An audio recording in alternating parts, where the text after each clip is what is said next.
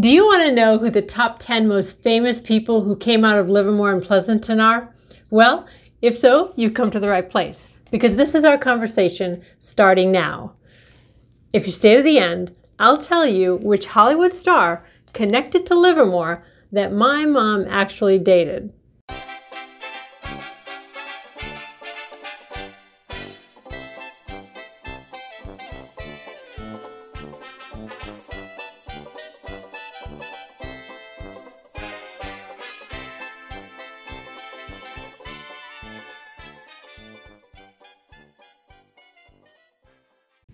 If you like this video, give it a thumbs up, hit the subscribe button, and ring the bell. We come out with new videos every Monday on smart real estate decisions and living in the beautiful Tri-Valley, California. Not only is Livermore a beautiful and affordable place to live in the Bay Area, if you do decide to make Pleasanton or Livermore your home, it's important that you're in the know about who you might be rubbing elbows with or who were trailblazers before you, who did grow up in this area and make it so special. Number 1, James DePaiva. James DePaiva was born in Livermore in 1957, and according to the locals who are in the know, James went to Granada High School. And today, he's best known for being a doctor in General Hospital, Dr. David Bench. But many, many years before that, he was also in One Life to Live as Max Holden. So any of you soap opera fans will recognize him. A couple of little known facts. Before he became a Hollywood soap opera star, he played in a band in Livermore called Livewire.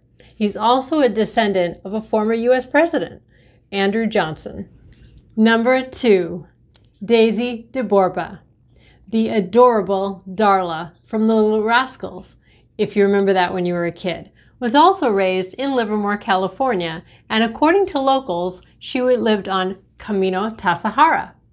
She charmed the producers by her uncanny ability to cry on the spot, and she was always endlessly teasing the boys.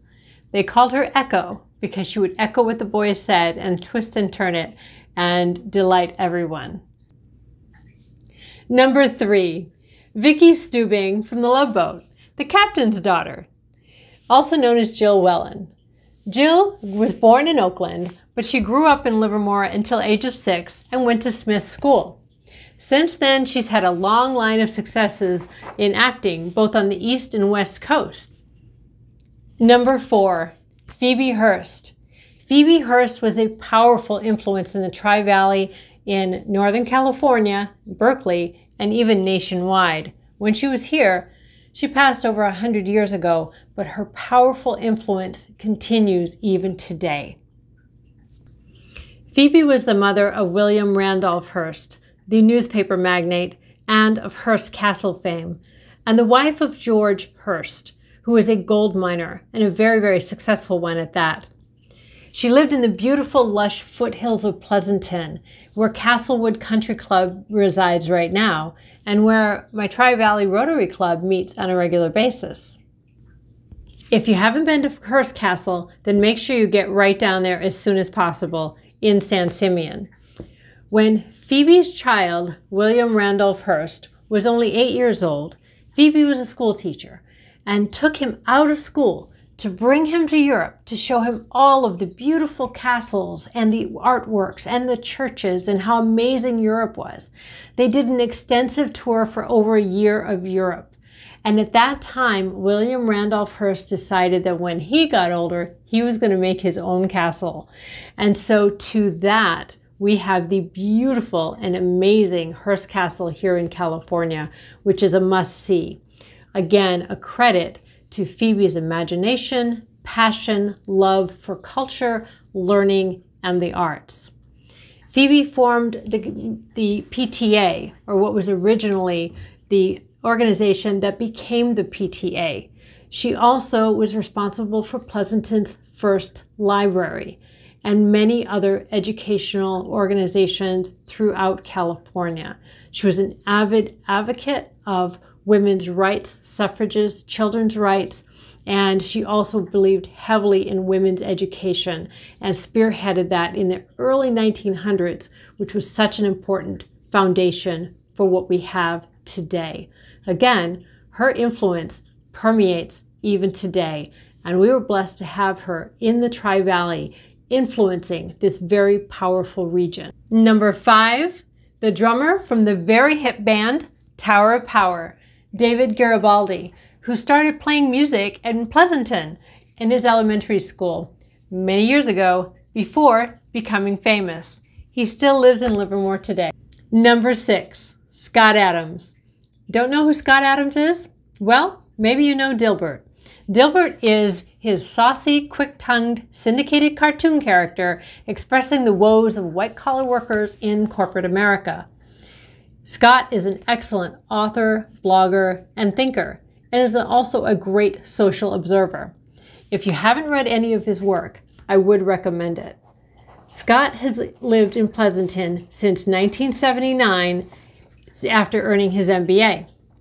Scott gave the keynote address for my Pleasanton Rotary Club's 50th anniversary celebration. By the time he was done speaking, I was ordering his books online. He's excellent, fascinating thinker, and I will recommend any of his books, or of course, enjoy his cartoons. Number 7, George Foreman. George Foreman is a 2-time world heavyweight champion and an Olympic gold medalist. Do you remember the George Foreman grill? Yeah, same guy. George had a training center at the PX Plaza in Livermore, and he completed his education in Pleasanton at the Job Corps. Not only has George been inducted into the World and International Boxing Hall of Fame, cited as the 8th best heavyweight champion of the world, he's made over $200 million on that George Foreman grill, way more than he's ever made in boxing. Number 8, Randy Johnson, a very impressive former professional baseball player with a long list of impressive wins in his streak, was born in Walnut Creek, and he was raised in Livermore, where he went to Livermore High School.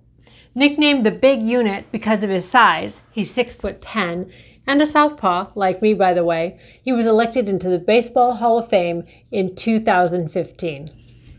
Andy Weir. Andy is the author of the New York Times best-selling book, The Martian, which later became a blockbuster movie starring Matt Damon. He went to high school in Livermore, at Livermore High, and was grabbed by Sandia Labs at 15 years old in order to help them with the computer programming. Both of Andy's parents worked at the Livermore National Labs.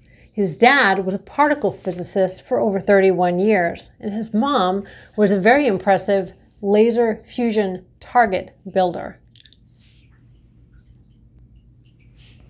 During the time of the press release of the film, Andy found himself back here in Livermore, doing book signings while over 100 people waited and speaking about the film. Number 10, Max Baer. We have a Max Baer Park here in Livermore to his credit. Max Baer was a world heavyweight champion back during the Depression times. He's considered one of the top 25 heavyweight punchers of all time. Max moved in 1926 to Livermore, when Livermore was definitely cowboy country.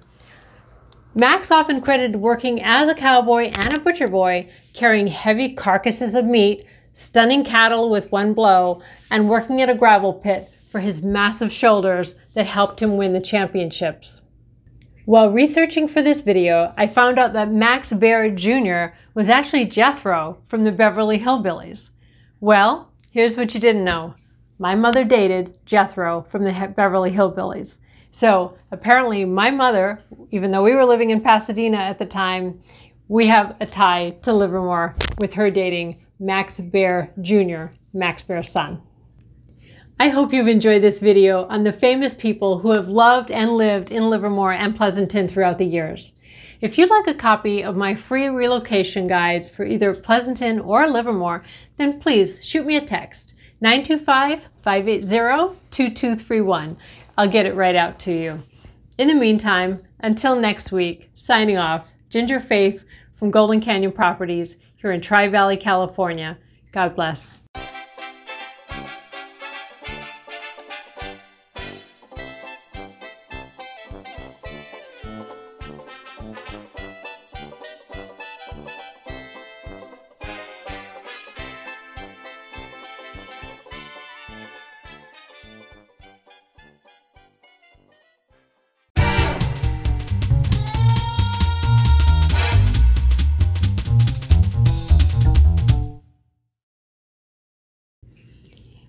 I hope you've enjoyed this Livermore.